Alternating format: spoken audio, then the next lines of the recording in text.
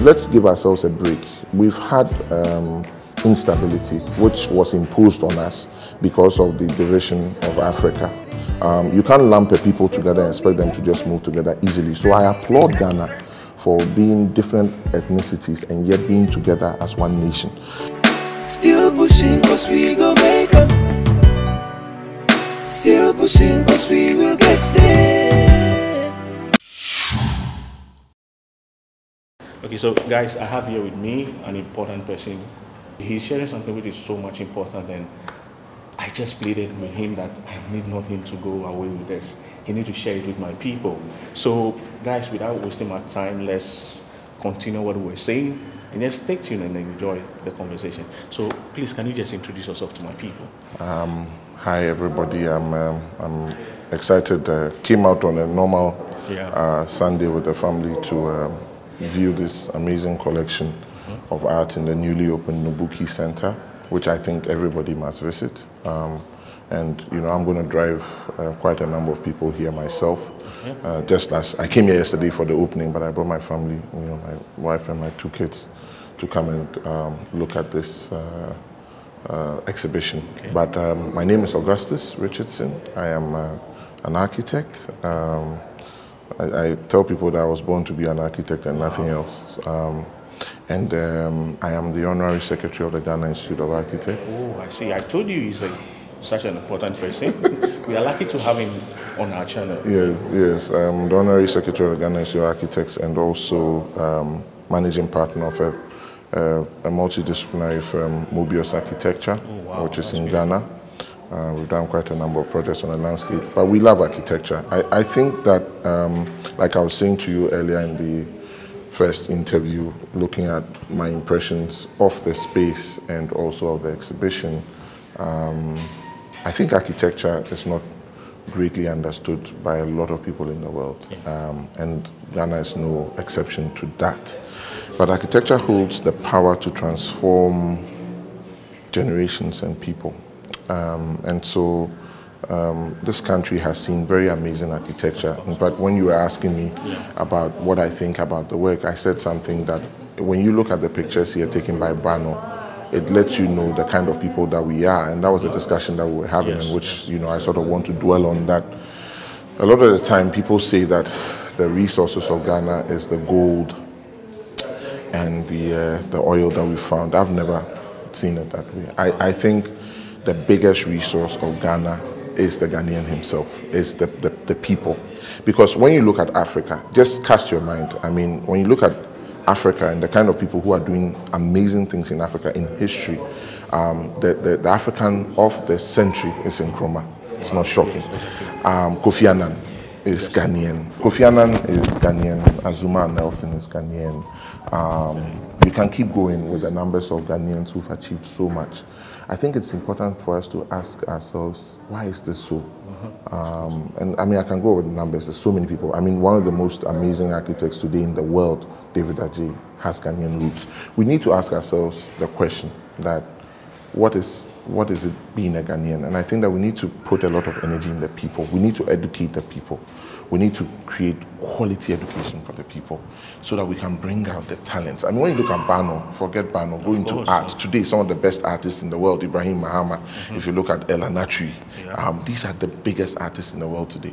Why are we focusing on oil and gold then? Why are we doing that? Why are we not focusing on the people? Why are we not investing in education and exposing people? So this museum isn't just a building. It captures a lot more about ourselves as a people, our society, and this exhibition begins that start. In fact, for me, as the Secretary of Architects, my tenure is up until March, but hopefully I will run again, and hopefully my membership will. Thank you. But we want to drive a lot of events to buildings of architectural repute. Throughout the time, every event that we've done, we've taken it to buildings of architectural repute, and there are a number of them in Ghana. The British Council building done by Ken Scott, amazing building. Ken himself did his own house, which is called the Scott Residence. These are all heritages of the country that we don't even understand. when you go to TED, Kwame Nkrumah University of Science and Technology, which was my alma mater, has some of the most amazing buildings in modern architecture, which we don't even know, and nobody's exposed them. So there's a number of exhibitions that we want to do to bring us back to what the past was, in helping us to traject into the future. We are great people, there's no mistake about this. I have no doubt about it. I don't see Ghana with the squalor. I see Ghana with the opportunity to define what the future will be. And I think we have the power to do that. And this building typifies that. So, yeah. Wow. So my question is, what do you think? How can you rate it so far? Looking at architecture in Ghana, then and then us to now. Well, I think that we have lost the plot. Okay. But it's okay. Remember, we came into an independence which was forced by Nkrumah. Okay. And for Nkrumah to make the statement, we took what you call the modernist language of architecture at the time, which was the most contemporary language at the time, to try and define who we were as a people. Because Nkrumah had this vision of who we were. So Akosombo, if you look at the number of the buildings that are done, Peduase, these are classic buildings. There's no mistake about it. But over time, we haven't given attention to architecture. The regimes of architecture in this country are wrong. The kind of personnel we have, of course, the country must grow and there are needs and all of that, but we haven't put a lot of energy into investing in our institution of architects and investing in explaining what architecture is. It's nobody's fault. It's organic. It has to happen like this. But I believe that there's a new resurgence of the need for architecture. And any great people throughout history, from the Egyptians to the Greek to the Romans, it is only structure that will tell of who they are. And so it is really important to invest in architecture, not building. And again, remember, all building is building, but not all building is architecture. A lot of people have in mind when you talk about architecture, they think it's building. It's not building. It's not construction. It's architecture deals with emotions. It deals with the emotive. It deals with history. It deals with culture. We need to sort of, and it's not saying it, it's feeling it. I mean, you are standing in this space and you can feel it. Of course. There's a space spirit. Yeah. And we can feel it here, you know. So it's important that we do that because it has the ability to transform generations. It is Winston Churchill who says that shape your environment and the environment will shape you. Look at our environment. If we don't actively shape it, and architecture is not about drawing forms, and it's about philosophy, it's about thinking, it's about understanding, it's about interpreting who we are as a people. So art is very important, music is very important. When you look at the scene, our musicians today, Sarkodie, take all of them. They are doing amazing on the global scene. But when we look at us locally, we haven't given a lot of attention. So somebody wouldn't understand why we should design an amazing school, you know, because it will influence the people who are even going through the school. Achimota School was well designed. It's their heritage today. Today, if you look at what they are doing on Achimota School today, they are destroying it with the new buildings because we all think it's just building. So we need to be sensitive about, therefore, art and architecture, and generally, just the arts, generally, because that is the only way that a civilization will prove what its metal is. Yeah. My last and final question. No, it won't be your last and final. We'll have this discussion continuously, okay. Trust me. All right. Now I've made a friend. So, okay. Yeah. So what do you think will be the way forward for the next generation to be more concerned and have passion to go into the architectural field? Well, I think it's not just the architectural field, and I think that the next generation already is concerned about what's happening. You see, let's give ourselves a break. We've had instability, which was imposed on us because of the division of Africa. You can't lump a people together and expect them to just move together easily. So I applaud Ghana for being different ethnicities and yet being together as one nation.